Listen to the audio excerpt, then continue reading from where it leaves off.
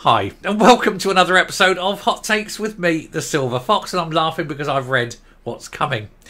Now, Ian Murray, who is the Labour Shadow Scottish Secretary, has said that Stephen Flynn is living in some kind of delusional alternative through the looking glass universe, wherein he thinks that he's already announced that he's standing, had the election and won the position of First Minister, even though he's an MP, not an MSP, and can't be First Minister. But in Stephen Flynn's mind, he is the best man for the job. Beryl, you're not the best man for any job. Don't forget that Flynn, of course, is a man who's never really held a real job. He's lived in a little political bubble his entire life, and indeed, most of the things that come out of his mouth are in little bubbles with the word hick written on it. Because it's either he's drunk or, you know, the speech impediment is just a sign that he doesn't understand the words he's saying.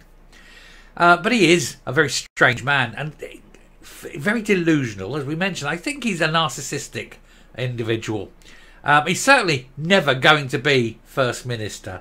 The only way he could do it would be do a Douglas Ross, become an MSP and an MP at the same time, which the Nats don't like, but then he could do that to guarantee his place and then give up his MP-ship. But whatever it is, he's just onto a surefire battering because he's a loser. Let's take a look, and then you'll see why I'm laughing at the opening line. Here it goes. Now, I'm laughing, but actually, deep down, I'm really quite annoyed because it's one of those lines, I wish I'd thought of it. But it's a good one.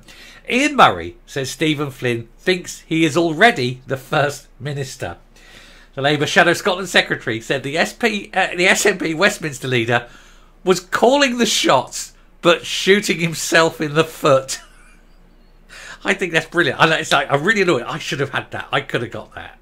Anyway, Ian Murray has said Stephen Flynn thinks he's already the First Minister. The Shadow Labour Scotland Secretary said the SNP Westminster leader was calling the shots and shooting himself in the foot. As I said, Flynn spoke to Humza Yousaf the day before he ended the Butte House Agreement. And Flynn's taking credit for this. Flynn is saying, oh, well, it was all my influence, of course. Humza Yousaf mustn't take any credit.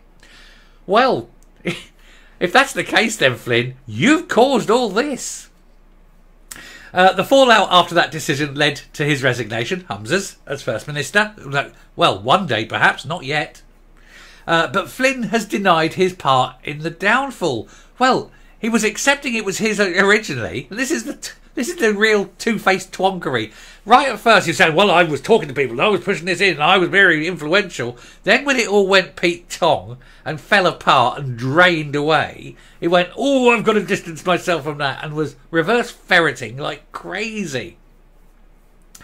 Anyway, Flynn has also ruled himself out of the contest to become SNP leader. He does now. He didn't at first. He was dead serious about going for it. It's only when everyone in the party, in the SNP, pointed at him and started laughing that he said, no, it was never serious. The guy reverses on everything.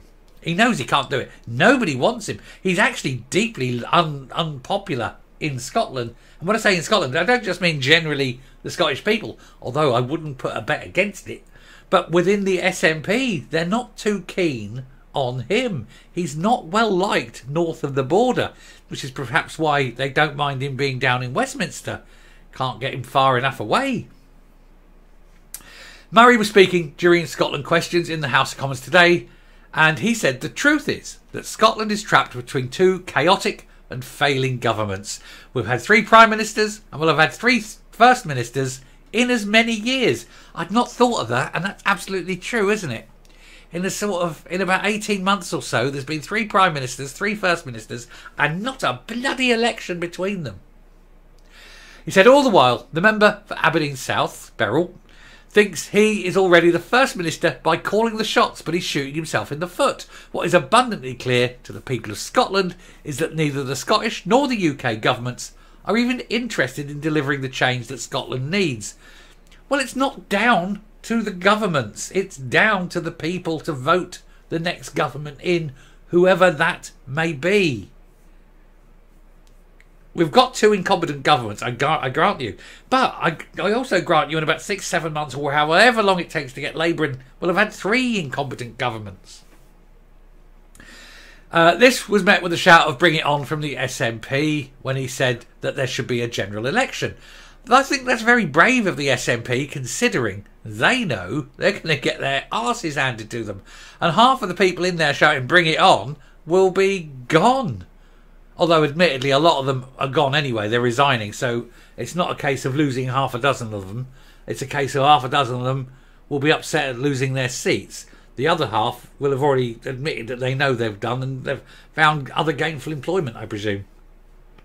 Tory Scotland Secretary Alistair Jack replied that the Nationalist MPs should polish up their CVs with a general election approaching.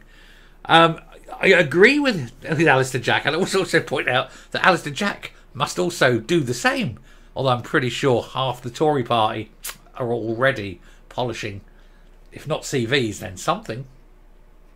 He said, we absolutely do not fear an election, whether it is a Holyrood election or a general election, and I watch the Nationalists implode again. I say, bring it on. He says, I hear them say bring it on from a sedentary position. Bring it on.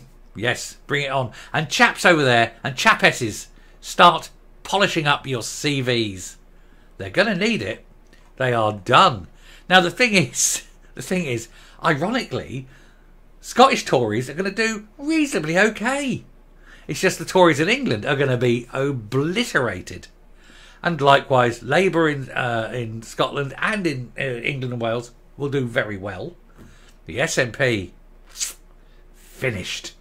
They will lose at least half their seats. At least. And there's nowhere for them to go. Whoever takes over, whoever becomes First Minister, has got to look at this and got to look at Beryl and go, God, I'm sitting here now and we've got the general election coming, and they'll be hoping to God this will be the first time when you've got an MSP in Scotland, an SNP MSP in Scotland, hoping to God that Beryl loses his seat. Because the man's bonkers. He thinks he's so much better. He wades into battle, sitting there with the sword of righteousness and the shield of independence.